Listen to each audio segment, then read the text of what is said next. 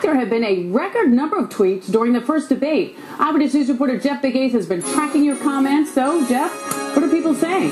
Well, Sade, as you might imagine, the viewers of this debate have had a lot to say about it. You mentioned the record number of tweets. Well, consider this. Twitter put out this number, that there have been 2 million tweets about the debate over the last 24 hours. And, of course, that number continued to go up through the debate. And we just wanted to give you a sample of what people are saying on Twitter and on Facebook. For example, at the start of the debate, there was a lot of talk on Facebook and Twitter about how Governor Romney really came out swinging. This guy, CT Lideline, on Facebook says Romney is ready and Obama is struggling at the start. So that was at the beginning of the debate. And then as it moved on and there was discussion about tax breaks and loopholes during the debate on Facebook, Dale in Sales, where's his Facebook post? He says, bingo, Obama, Romney is for tax breaks for large corporations and destroying Medicare. Best quote from Romney, quote, I have no idea what you're talking about. That from Dale in Sales, and that was a Twitter posting. Now, it wasn't all serious talk on